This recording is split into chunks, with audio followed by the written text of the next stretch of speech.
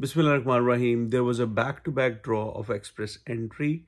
In this draw, 3,000 people were invited. Now, let me remind you, last week, September 19th, they conducted a draw with 3,200 people, 516 CRS. And now, 3,000 more people were invited with just a gap of 1 week.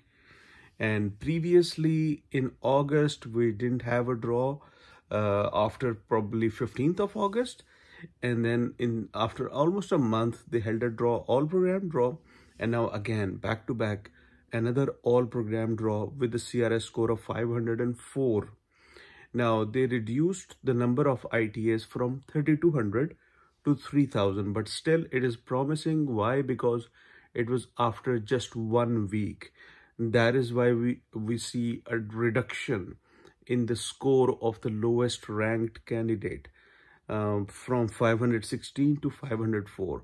Now, this also includes the people who received PNP nominations whose scores were above 600.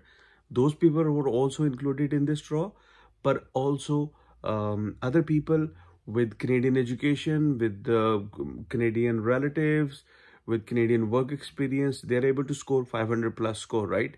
So 504 was the minimum score that was selected today.